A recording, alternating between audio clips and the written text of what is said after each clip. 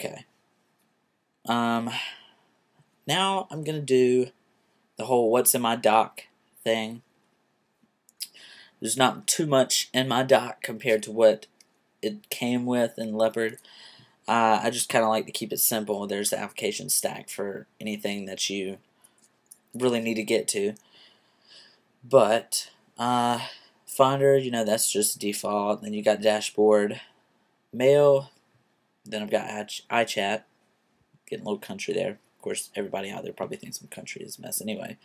We've got WebKit, Firefox 3, Release Candidate 1, which completely off topic. I believe I have a Leopard-ish, Safari-ish, yeah, skin for this. But still, a lot of the plugins that Firefox has do not work with this yet. But it's pretty good. If you've seen my video on Fission, you've got the little load thing up there at the top. I just really prefer the look of Safari to Firefox, so that's why I use Safari. Okay, you've got your address book, iCal, iTunes, iPhoto, iMovie HD, iMovie, which is the 08, iDVD, GarageBand, iWeb, Pages, Keynote, Numbers. That's the whole iWork suite. Xcode, which I use in my C++ programming class at college. I'm going into Java next semester, and I'm pretty sure I'll be able to use this with that too. Xcode is a great coding tool, but it's kind of confusing at first if you really have no idea what you're doing, because I didn't, and Xcode was confusing as mess. Photo Booth, Word, as I said, that's Word 08. Your Spaces icon, Time Machine, System Preferences, and then I'm using ScreenFlow to record this. And this is the 2D dock in my dashboard. I thought it was loaded. Oh, we had to relaunch the dock, that's why. Okay, if you've ever heard of it, if you'd like to have an easy way to change the look of the dock from the 2D to the 3D dock, you can do it in Onyx. If you just do a Google search, you'll find Onyx. It's a macOS 10 optimization software tool thing. But if you like just a quick and painless way, search Dock Doctor right here. And it's just real simple, 2D, 3D dock, you click it, the restart dock thing will flash, and you can restart. And you got your 3D dock. And to change it back, you just wait for it to load, click 2D, and then restart again.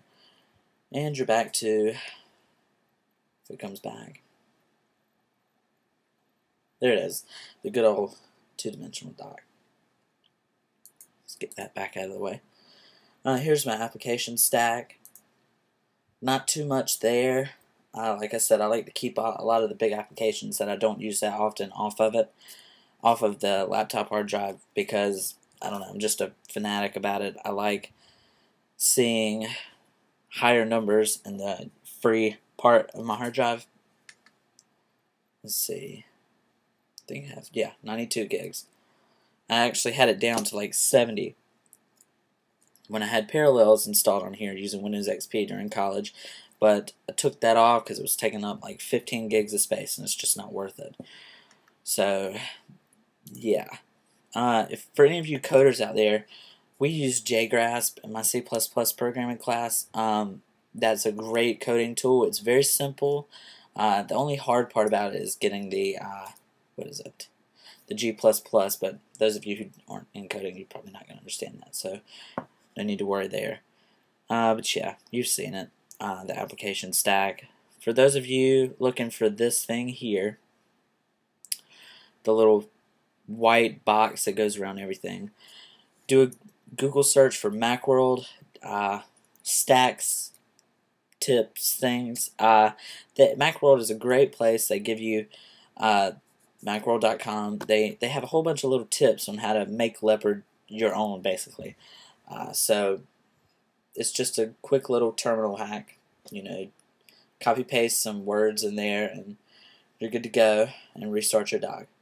So got the utilities. Everybody's seen that. Then my documents. Not much there because I've moved all my second semester college documents to my Passport hard drive. So, I believe that's about it. If you're wondering about these little boxes here, it was actually kind of hard to find. Just like I said, I keep telling you to Google stuff, but if you Google, I don't know what you type in, something with stacks and little boxes. I don't know, but it's some Japanese people that created this, and if you can find it online, just download it, and then you just drag that into your applications folder. And I think it actually looks pretty good, just because it looks more, I don't know, I like it. So that's my dock. That's Candy Bar. I don't think there was anything else that I wanted to go over. Let's see. Wonder how many minutes I'm up. I'll quickly show you an app called Mac Tracker. For those of you who are wanting to know some more information about your particular Mac or anything that Apple has ever created, this is the app for you. It's about a 20 megabyte download, and just Google Mac Tracker. I think you can get it from, gosh, I'm not sure. But they've got everything ever made by Apple. It's a bunch. You know, the iSight. You just double click it,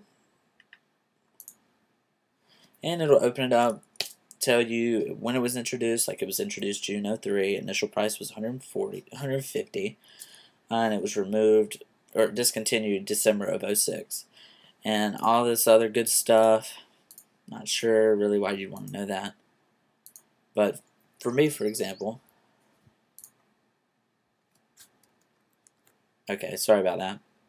I have a MacBook Pro, so you'll click that, and I have a mid-late 07 15-inch. And here's all the information that you'll ever need to know about it.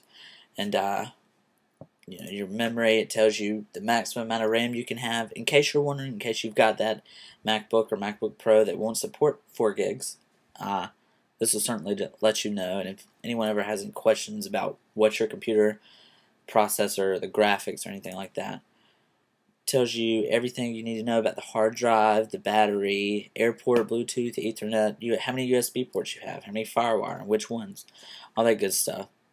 History, there's not much history. And if you want to add something, you know, you can do that. You can even listen to the startup chime. You know,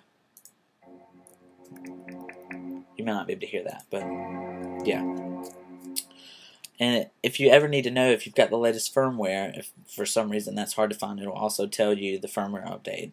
Of course, I have that, but that's actually a link where you can go and download it. So yeah, you've got every Mac thing, software, everything that they have ever created. And they've even got a My Models thing here, and you can add in, type in the serial number. So if you ever need that, you've got that right here. So yeah, that's that. Let's see. That's about it. I hope you enjoyed the video. And if you have any questions about any of the apps that I showed you, Candy Bar, anything like that, just post a comment, video response, or you can send me a PM, whatever. And I look forward to seeing y'all next video. Wow. I look forward to seeing you in the next video. I hope you enjoyed it. Thanks.